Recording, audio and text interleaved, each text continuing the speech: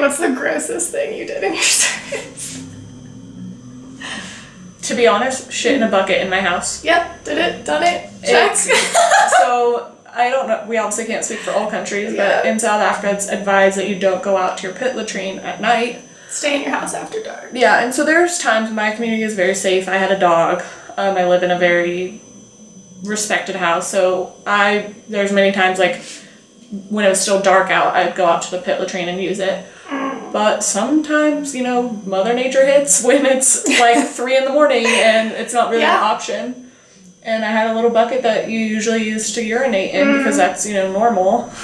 Well, sometimes other stuff had to happen in it. Yeah. Especially because, let's be real, the big D, as we called it in our cohort, diarrhea, is a volunteer's best friend. You have to drink bottled water in the villages, or filtered water, because even just, although some volunteers did try to acclimate to the local water, like slowly introducing it into their diet. I never did that. I did brush my teeth with it though. I did every once in a while just because it was a pain in the butt to not. Yeah, you just get sick of it. Okay, so everyone who watches my YouTube channel, has seen Ginger, my dog. So Shelby also had a dog. I already know the answer to this, but like, good decision, bad decision? Both. Oh, okay, I wasn't expecting Great decision because I would never not want a dog.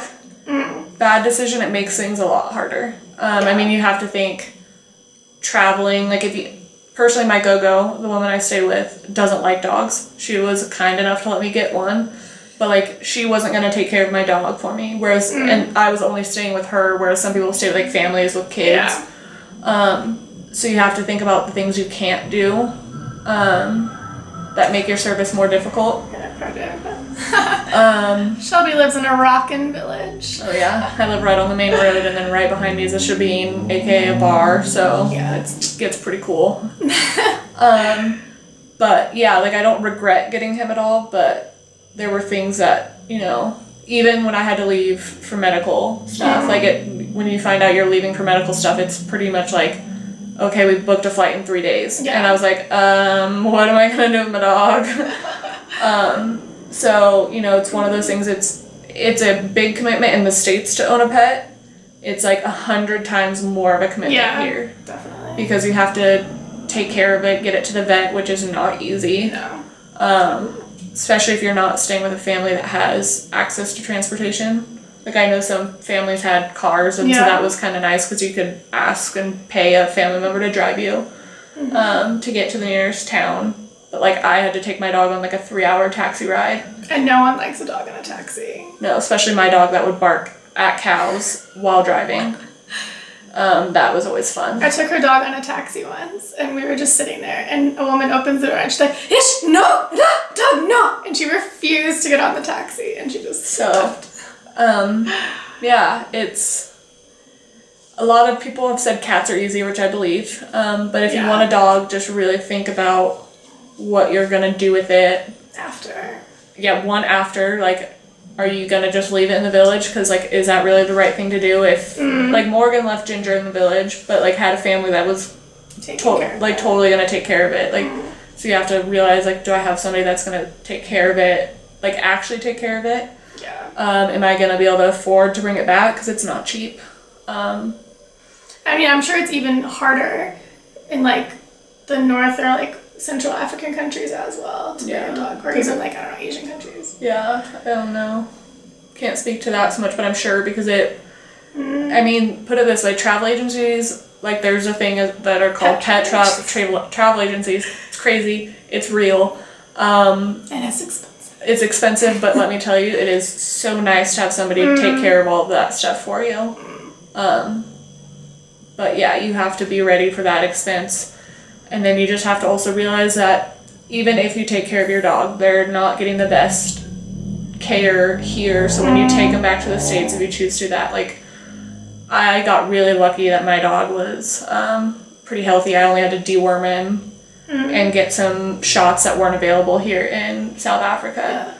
And then get him neutered because that wasn't an option for me here. Just time-wise, but, you know, there's definitely going to be expenses back on the state side as well in terms of making your dog safe. But the positives are also great. Having company, I mean, And like we said, you get really lonely, so having that company is really nice. Like Morgan was just looking through my phone at all of my pictures of Chomi, my dog, because let's be real, that's what all of my pictures and videos from Peace Corps were. Like, sure, I have some pictures of my kids from my org and like some of the people I work with, but like, who cares? Most of them were of my dog. Yeah.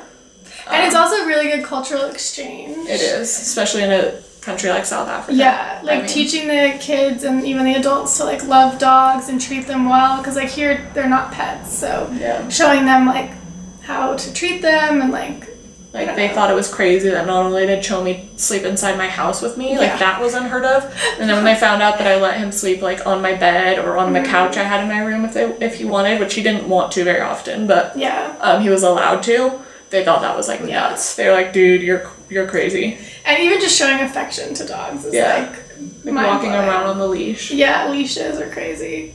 But by the end of I know by the end of my service, like kids like loved hugging Ginger and like walking her. All the kids at MPO loved Chomi. Even today they asked me about Chomi. Yeah. And then I'm sure it's cool also, like, I don't know because I never did this, but bringing Chomi back to the States and being able to be like, this dog's from South Africa. Like, that starts a conversation as well. Well, in his name, I chose to name him something in Sepedi, which was obviously the language that we learned for our village. Not that either of us used it, but I really thought that it was something, it was important to me that he had something that was connected to South Africa, and so he got Chomi, which means friend. Yeah. And so that always is a good conversation starter too, because Chomi is obviously not like a normal dog name in the States. People look at it because it's spelled Tshomi, and so they look at the spelling of it and they're like, what is that? And so it's just a good conversation starter and kind of explain that he's not an American dog. Okay, how do you feel about Peace Corps as an organization? Like, do you think it's run well? Do you think it's a good organization? Neither of us are in Peace Corps anymore, so we can be totally honest and like say all the good and bad about it. What do you think? I have a love-hate relationship with Peace Corps. I think that's most volunteers' experience. I mean, I think that it's an awesome way for individuals of all ages, races, backgrounds, you know, sexual. You don't need any money. And sexual orientations. Like, there's so many ways to go and spread not only like whatever your job is and like, you know, engage in that, but just engage in a cultural exchange. Like, even today we got asked if we were friends with Beyonce. And you know, it's just those little things that like that kind of stuff is great for Peace Corps volunteers. And the 2-year commitment is nice. Yeah, I don't think there's a lot of other things that allow you to do the kind of stuff that being a Peace Corps volunteer is, because you can travel the world while doing it, you know. Yeah. Whatever. The bureaucracy of Peace Corps, and kind of like the big brother almost of having somebody have to know where you are all the time, what you're doing. I mean, that's what we signed up for. That's what you'll sign up for when you do Peace Corps. So you need to realize that. You need to know that you're not your own person for 2 years, basically. You're being babysat. Yeah. And, you know, the decisions you make aren't your own. Yeah. You're responsible for representing Peace Corps as an organization. You're responsible for representing the United States of America. Yeah. You have to be on 24/7. Yeah. So there's a lot that comes with it. But the work that you do and the experiences you get are pretty awesome from it. Yeah, definitely. And I think, I mean, even just in the States, like, working for a government organization is frustrating. So people forget that, like, this is a U.S. government organization. Just you happen to be in another country. And we're not getting paid.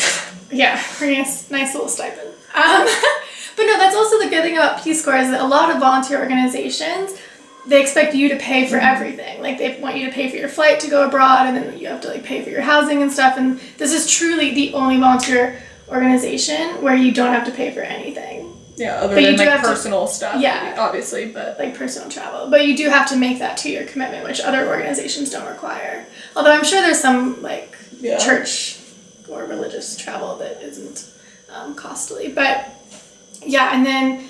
because it's a government organization, they have to, like, watch their back 24/7. And so if the littlest thing goes wrong, like, they're on it, which is sometimes, like, not good for volunteers. Exactly. Like, there's a lot of things that get volunteers in trouble or sent home that you wouldn't think are that big of a deal, but because We're government employees, basically. Yeah, so Yeah. it is what it is. Yeah.